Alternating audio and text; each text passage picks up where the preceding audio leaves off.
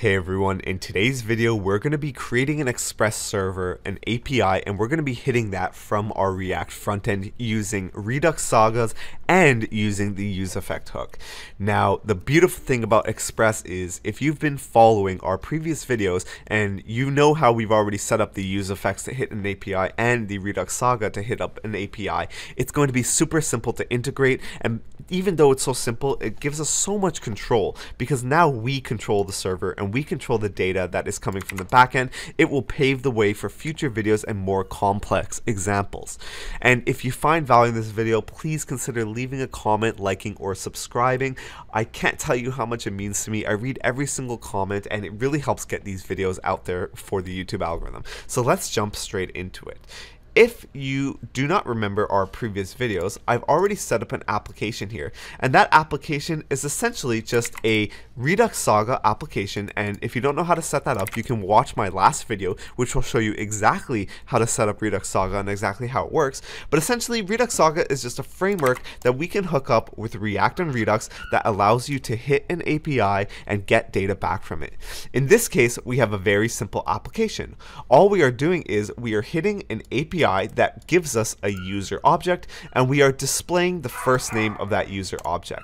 So, and sorry if you can hear my dog in the background, but essentially this API, all the data that it is returning is the ID of the user, the first name of the user, and the last name of the user. Now, instead of hitting this API, I want to hook it up to my own Express API. So let's go ahead and let's do that. So I've made a new directory for my new project called Express Hello World, and I'm just going to go ahead and npm init, and you can pretty much just blaze through this since we're just making a very simple application. And once I open that folder up after I'm done doing npm init, you'll see that it's pretty much just a folder with a package.json in there. So the first thing we're going to want to do is open our terminal up, and we're actually going to want to install Express. So we're going to type npm I express. And while that's installing, let's go ahead and look through the Express starter code. Now, the beautiful thing about this is it's so short, and I'm going to go ahead and copy that. I'm going to create a new file called index.js because I specified that as the entry point in our npm init. And I'm just going to paste that in here, and let me run through what each of these does. So first of all, we are importing the actual Express library, and then we're calling the default exports function that will actually create what is known as our app. And this app variable is pretty much what we're going to run everything through in Express. It allows us to pretty much call any Express function, set up an endpoint, or actually set up the listener on the port we want. The next thing we do is we declare a port. So Express also runs on 3000 by default, I think, so I'm going to change that to 8081. Now, the next thing we have here is an app.get. So what this is saying is we're going to allow a GET request, and that GET request's path is just going to be /, which is pretty much just the default. So it'll be, when we run it localhost, it'll be localhost 8081 /. And when we hit that, it will return a response that says hello world. And you'll notice there's two variables here. This is called rec and this is called res. What they stand for is rec is pretty much the request object. So when someone hits your Express backend, this request object will store anything that they might have hit it with, whether it's headers, whether it's parameters, query parameters, anything like that. And then the res object is the response object. So that's how you would send data back. That's how you would set, for example, a 200 status or a 400 status, etc., etc. But this isn't exactly an Express tutorial, so I won't go too in depth in that. The next thing we have is our listener. So this is what actually starts running it and keeps our Express server listening on that port. And you can see when it runs, all we do is we have a little callback function and we just console log it's listening at that port, just so we know that it's running properly. So we can go ahead and type npm run start, and it will go ahead. Oh, and we don't even have a start script, so we can go ahead and do start, and we can just make that start script run node index.js. There we go. And now if we run npm run start, it will go ahead and run it. So let's see what happens if we actually go to that endpoint. So if I go to localhost 8081 and I click that, we can see we get hello world popping up. And that is because for the regular path, we made it return hello world. Now I can change this to say hi YouTube, for example, and that would work. Go ahead and refresh that. Oops. Oh, you have to restart your application. It's not like React where they have hot reloading. If you want to avoid that, you can install a package called nodemon, so npm I nodemon. And I'm gonna go ahead. So while that's installing, instead of doing node index.js, I could do nodemon index.js, and that'll just make it so that whenever I save it, if the Express server is running, whenever I save it, it will restart it. So if I come over here and refresh, it'll say hi to YouTube. Now if I change that to hi Anthony, you'll see it restarts the server. If I come ahead and refresh, it'll say hi Anthony. So just small quality of life things within React. So now if I were to, for example, create a /user endpoint and save that, and let's say hi from the user endpoint, if I come over here and in this URL I append /user, you'll see I get hi from the user endpoint. Now the data I'm trying to replace from this API is pretty much this blob of JSON. So what I can do here is in the res.send, I can go ahead and send all of that data in that map.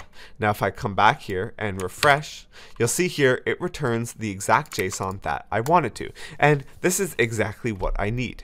Now in my React application, I can come back into that application right here. Let's minimize this for a sec. And if you remember in our sagas, in the request saga, we specified the URL that we want to get the data from over here. Now, instead of having the data at our my.json server, I can now point it directly to our React, our Express server by typing in the URL of our local host. So I can just go ahead and copy this. Oops, I meant we should definitely copy the backend endpoint. So I'll go ahead and copy that. And we can just go ahead and replace it right in here. Oops. Just like that. And if we go ahead and restart that and come back to our React application and refresh it, you can see we're now getting the data from here. And to make sure that's happening, what we can do is we can go to the networks tab, and in the networks tab you can refresh the page and you can see all the requests that are coming out. So we are making one network request, and that's to the user endpoint of our localhost 81, and we can see the response and we can validate that we're actually getting the data from there. And just as another check, we can even go ahead and, for example, change the first name to something like Alan. And if we come back, we refresh the page, you'll see that now all of a sudden our request is failing. Now the reason it's failing, and Express is sort of finicky when you run it locally for this reason, is something known as cores. And cores is essentially sort of this web thing that has been around for a while. I'm not going to go too in depth into what it is, but essentially a very basic and maybe not that good explanation is that whenever you try to access resources or, you know, an endpoint from one domain to another, there's something called cores which will automatically block it unless that domain is whitelisted. And this is to prevent, you know, really weird sites and domains and people from different IPs hitting your endpoint that you don't want them to. And Express has a pretty good tutorial on how to essentially allow a specific origin to access your endpoints. And we're going to go ahead and do that. So the first thing we're going to do is npm I cores. And while that's installing, let's walk through the code. All you really do is you import cores, you set up your cores options, and then you do an app, you have your entire application use it, doing app.use, which will make it so that any endpoint in your backend Express server will apply these cores rules to it. So let's go ahead and try that in our application now that it should be installed. First thing we're going to do is go ahead and import cores. The second thing is we're going to create some cores options. Now, in these cores options, you can pretty much specify the origins that you want to allow. So in our case, we're going to allow localhost 3000 to hit it because that's where our React server is running on and that's where we want to hit. Now, the next thing we're going to do is just have our app.use cores, which will make it so that all the endpoints use it. And app.use is normally how you use middlewares in Express, and cores is known as a middleware for Express. And we can go ahead and pass in the cores option. So now that we've got that ahead and saved, let's try making that same request one more time. We'll come in here, whoops, and I'll go ahead and refresh, and it allows us to make the request. So it's not blocking our domain anymore. And that is pretty much it in terms of the Redux Saga implementation for using it. Now, I know a lot of you guys enjoy using instead of Redux Saga, if it's a very simple application, you probably would want to, for example, just use a useEffect to hit it. And this is going to look the same as when we used the useEffect to hit an external API before, but just to have it all in one place, I'll also go ahead and add it here. So instead of needing all this dispatch stuff and the use selector to get the user state, because that is all connected to Redux and Redux Saga, what we can go ahead and do is just have our useEffect, and our useEffect will actually import Axios because it's making the API request inline. And the URL we're going to hit is going to be that same URL that we saw before, which is just localhost 8081/user. So we can pop it in there, and we're going to need a way to store this. So what we can do is we can just have a user state variable. So set user equals react.useState, and we're going to set it to undefined at the beginning.